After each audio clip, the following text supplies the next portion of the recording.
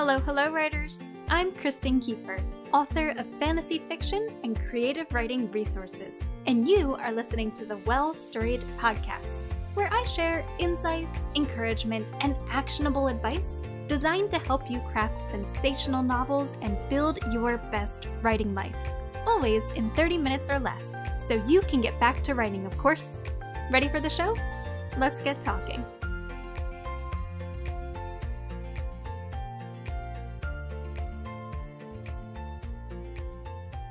Writers, it is so lovely to be back and chatting with you for another episode of the Well Storied podcast. Thank you so much for joining me today. Today is, of course, Thursday, August 19th, 2021. And in today's episode of the podcast, we are talking all about how to level up your writing and storytelling skills. If you would like to read along as you listen to today's episode, you can find the corresponding article at well-storied.com/life. Now, without any further ado, let's dive into today's episode. Storytelling is both an art and a craft. And like any craft, the skills required to write great stories can be taught and learned. The most fundamental way to improve your writing and storytelling skills is to write. Every time you read a book or watch a movie, you internalize important storytelling lessons. And the simple act of writing allows you to subconsciously apply these lessons to your work, using healthy self-criticism, that is, comparing your stories to those you've consumed, to hone your craft. That said, there are also action steps you can take to level up your skills and stories with intention, to learn more about the craft of writing fiction at a faster and more effective pace. Since you're reading this article, or rather listening to this episode, you already know one way to improve your craft. After all, I've made it my mission here at Well Storied to teach writers how to craft sensational novels and build their best writing lives. And you've clearly taken the initiative to learn. So, way to go. What are some of the other steps you can take to improve your skills and stories beyond simply consuming how-to content? And how can you best apply what you learn to truly level up in your craft? Let's break down these 6 essential strategies you can put into practice to pave the way for incredible growth in your writing life. Strategy number 1, adopt a growth mindset. Imagine you want to learn to play the guitar. You don't expect yourself to pick up a 6th string and immediately know how to fingerpick a haunting tune, do you? Of course not. Nor should you expect yourself to know how to craft a fantastic story the first time you pick up the pen. As I often say, excellence is an earned skill.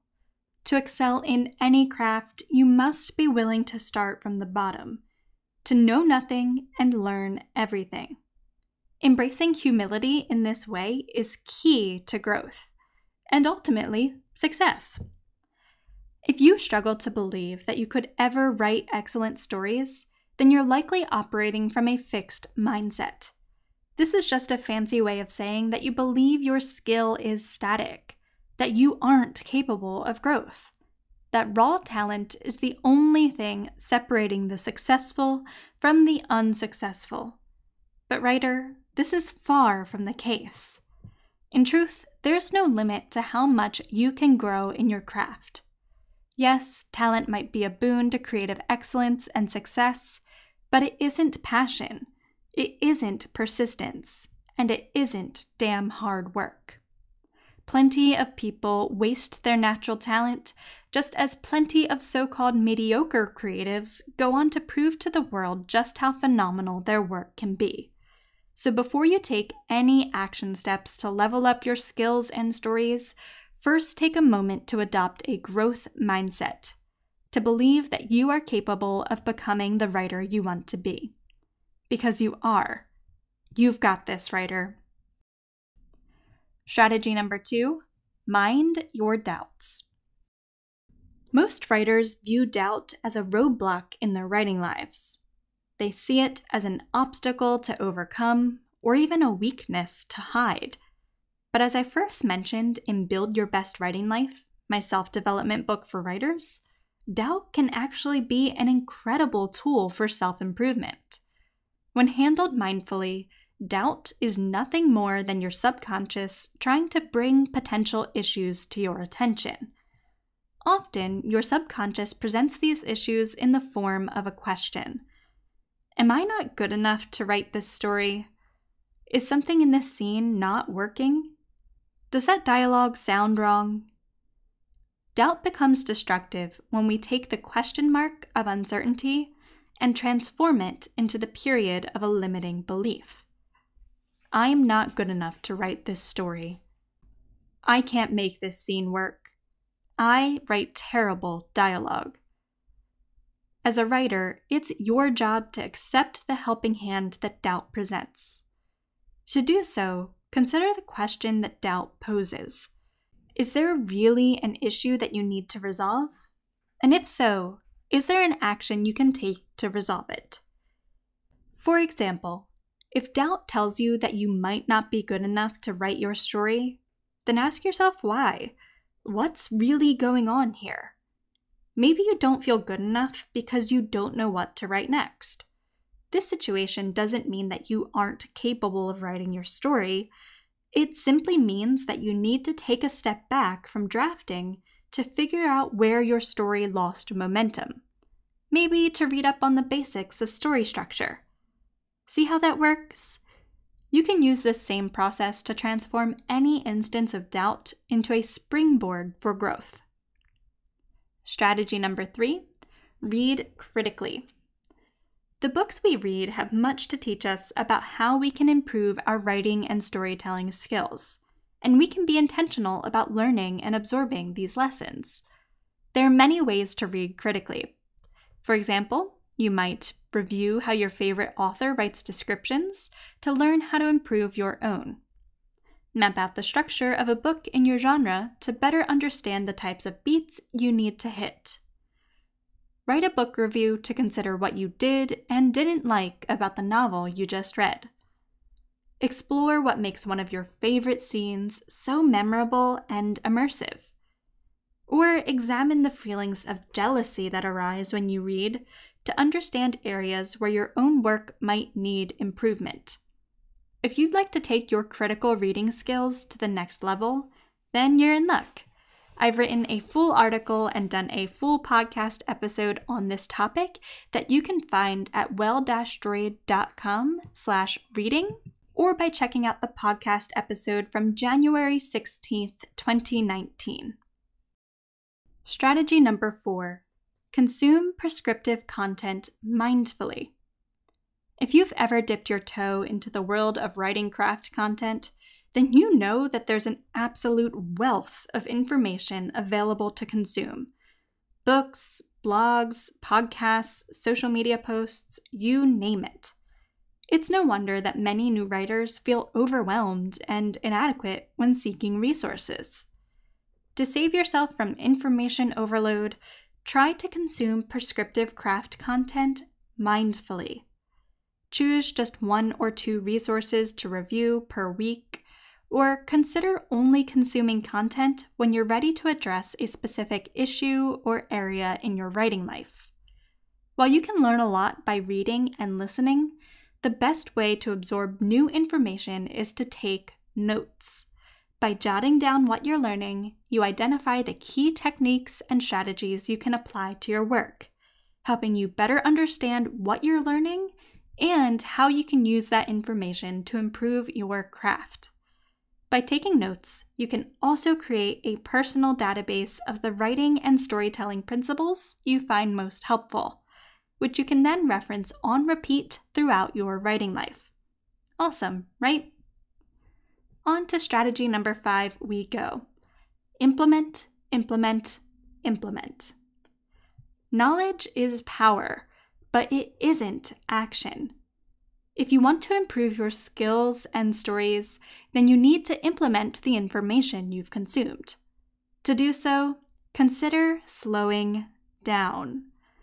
Many writers treat productivity as religion, focusing so much time and energy on getting words on the page that they fail to put in the work to write better words.